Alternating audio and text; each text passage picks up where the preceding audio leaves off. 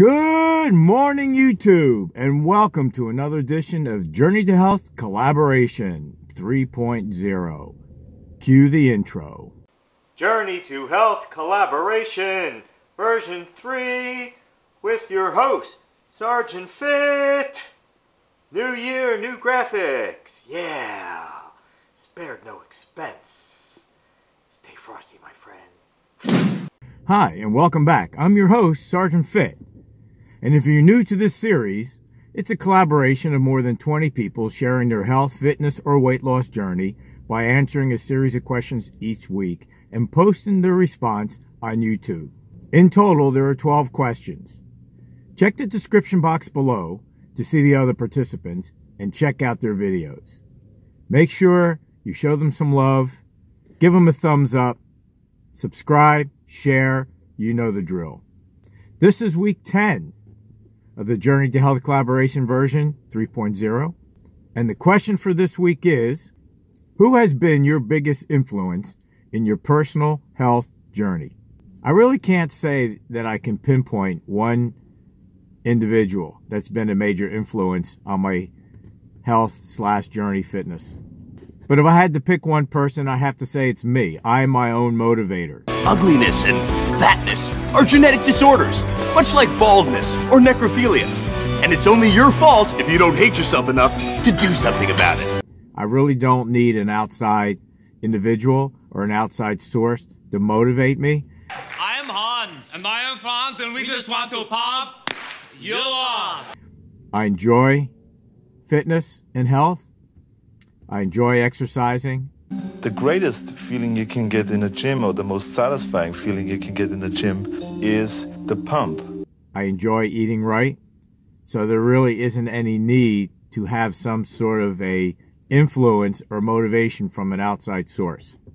I am my own motivator. It's that simple. Because when the going gets tough,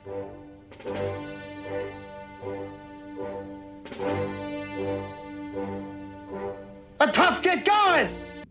But let me add this one additional thing that, as a side note, kind of helps motivate me to maintain fitness and health.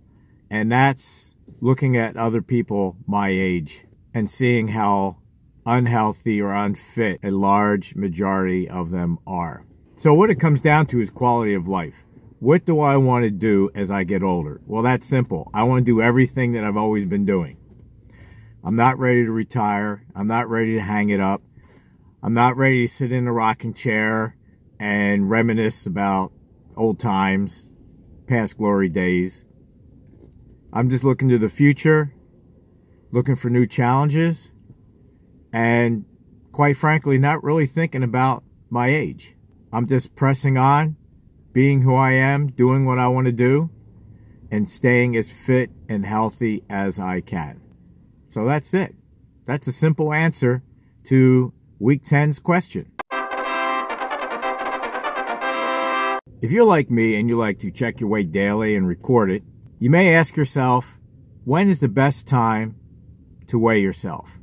Well, for me, the best time I find is first thing in the morning before eating or drinking or doing anything other than hitting the can and relieving myself. Then I go to the scale, I weigh myself, and I record it in my weight log. I do this prior to plunging into any daily activity. For the most reliable number, be sure to check your poundage at a consistent time, whether it's daily or weekly. Always do it during the same time. And that is Sergeant Fit's fit tip out of his Book of Wisdom. Well, if you like this video, don't forget to give it a thumbs up, hit the subscribe button, like, share, you know the drill. Also, don't forget to hit that notification bell so that you don't miss any future videos. So, in conclusion, everybody, don't forget, eat clean, train insane, make good choices, and always stay fit. Until next video, Sergeant Fit out. 601. Why are you still here? It's over. Click on another video, you know you want to. Or subscribe. I'll see you later. 602. 603.